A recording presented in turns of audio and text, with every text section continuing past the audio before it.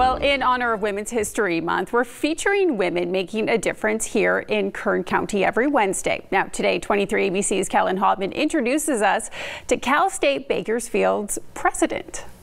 Becoming Cal State Bakersfield's president in 2018 was a turning point for Lynnette Zelezny's career and the entire Cal State system. My appointment was even more celebratory, not just for me, but for women and also for emerging women leaders to see that the majority of women presidents in the CSU looked like them. Thanks to Zelezny's appointment, women make up the majority of CSU presidents. She's also CSUB's first female president. A fantastic moment for me, and it's something that I think has meant a lot to women who are thinking about leadership.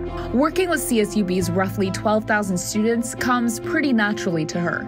I'm a mother of 3 grown children, and I bring mother to my job every single day.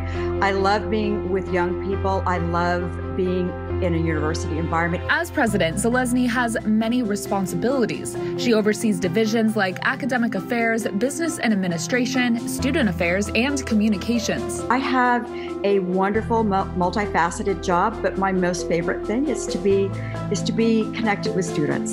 So she created Runner Walk and Talk, where around 300 students and staff can join her for walks around campus each month.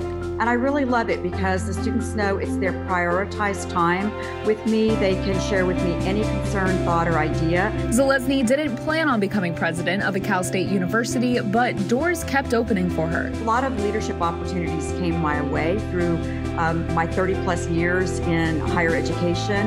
And I just said yes to those opportunities because I wanted to learn and I wanted to grow and I wanted to give my best to any initiative that might help students. She and her husband met at Humboldt State University and worked at Fresno State before moving to the Central Valley to raise their kids. We think it's the best decision we've ever made. So we love the Central Valley.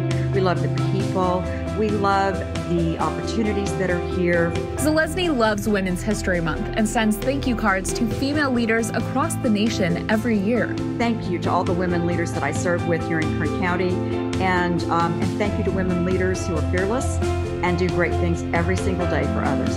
And she leaves this advice to any woman hoping to make their dreams a reality. Be open to opportunities, be open to learning, and also realize that when there's an opportunity in front of you, that you need to feel confident, you need to feel fearless.